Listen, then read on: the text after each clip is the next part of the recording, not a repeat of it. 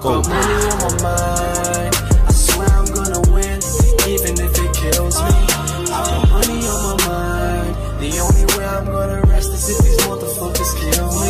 I got money on my mind.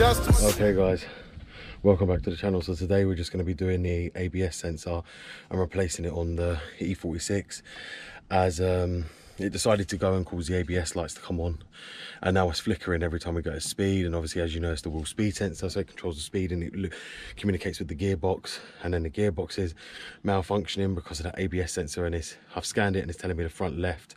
So we're just going to go ahead and replace it. As you know, it sits on the hub behind the wheel, so we've got to get the wheel off, which I'm going to put you down and we're going to show you how to get the wheel off. I'm going to be using my big impact gun to remove it, so let's go and get it off.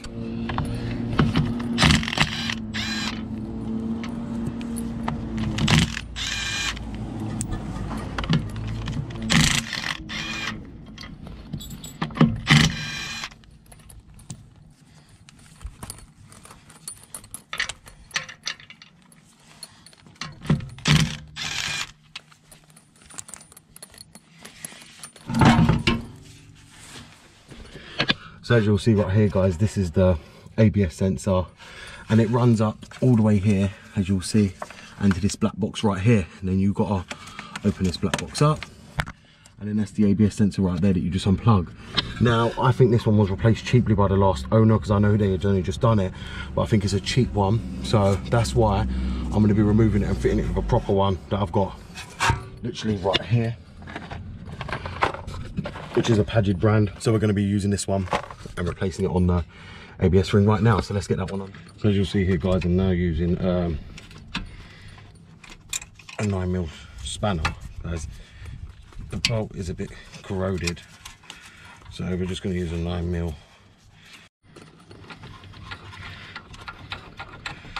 As you'll see right there, it's now unloosening. So now once you get it unloosened enough, you can release it by hand.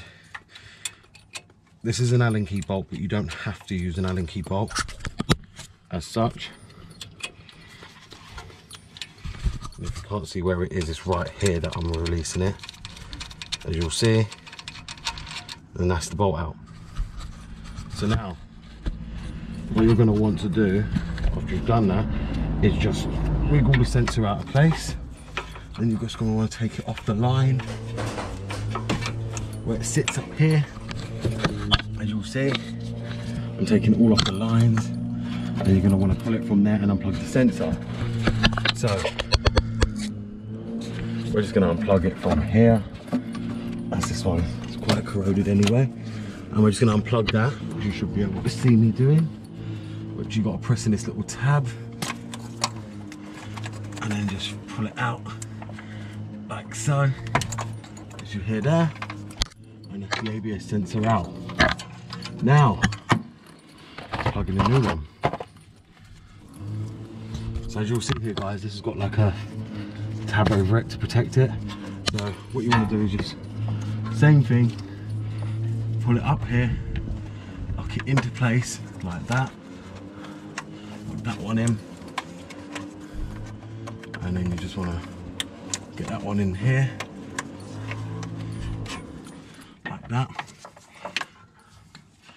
And you just want to put the sensor around here, try and be careful of it not to break it on anything. That's all you need to be breaking a new sensor.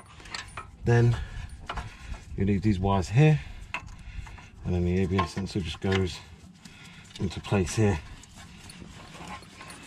That might be a bit stiff. As you'll see, I've located the sensor. I'm just trying to locate the hole to bolt it back up, which we've got right here. Now we're just going to turn it into place and tighten it up.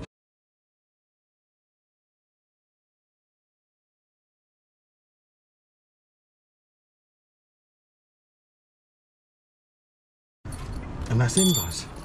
As you'll see right there, I'm using a 9mm spanner. That's the way you bolt it all in.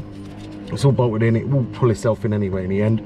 Just make sure it's in properly, all the connectors are back together, and that's it. Now what you want to just do is connect the little green tab, which is back around all the sensors, to keep them out of the way, of harm's way, which is like that. plug it back in like that, and that's the job done.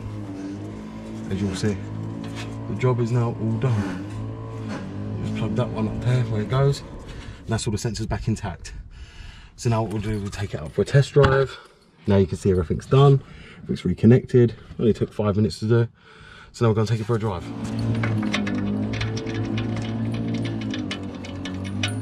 Just pop the wheels up, guys. Pop them all up, as you'll see there. That's that one in. We're going to put the next one in. Put the impact. That one's in as well. Now we're going to put the other ones in. Let's get them all in. And just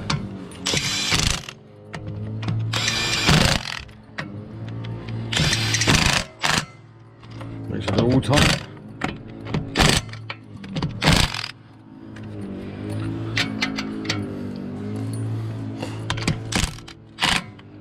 Which they are. So let's go and take this car for a bit. Okay guys, so as you can see, the lights are off. Now usually it would be coming on or flashing, that ABS light when I push my foot down, but it don't seem to be doing that now, so that means the problem's now gone. Now, it just come on at random. Like I say, I was on my way to London and it just come on while we was on the motorway. We have no idea. It's just normal, in it. Little wasteful sensor. I think it was the rain as well, didn't help it. The rain, you know, probably interfered with the sensor a lot and probably just stopped it working, as you know, most sensors would, because we get a lot of rainwater. The skid plate ain't on underneath the car, so that could have varied to it as well. But as you see there, the fault's now gone and it seems to be okay. So what we're going to do is I'm just going to turn around so I can go back down. I need to test it properly to make sure it is gone, because it was started flickering after I reset it, but I just want to make sure it is gone. Obviously make sure the power comes in and the gearbox ain't cutting out higher RPM. So we seem to be good, guys, as you'll see there. I'm pushing my foot down and the speed ain't jerking, so that means it's picking up the speed properly, and there's no lights. But man, I've got to get this thing petrol. My missus have left it going to the reserve, so I'm gonna have to go and do that now while I'm out of it.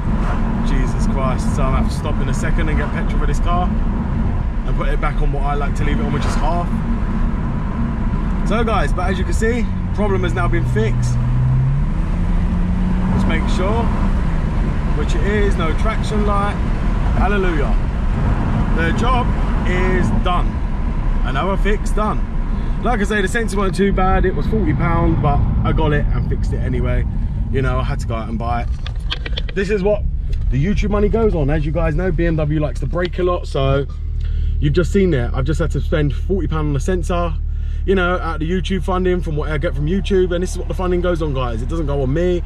It goes on having to replace parts on these cars that like to break all the time. You know, luckily it's only one part. Sometimes it can be a load of different parts in 1 month. You know, my car needs a few things. It needs a new headlight because the condensation's come back in the eyebrow. I need to sort out quite a few things, but we still got, you know, quite a lot to do before then. We will be doing a lot more things on the E60 as well. You know, guys, I know it was just a short video, but I just thought I'd put something out for you so you guys can see, because obviously I'm not going to be posting much coming the following week. But thank you all for watching this video anyway, guys. It's BMW Doctor here, and goodbye.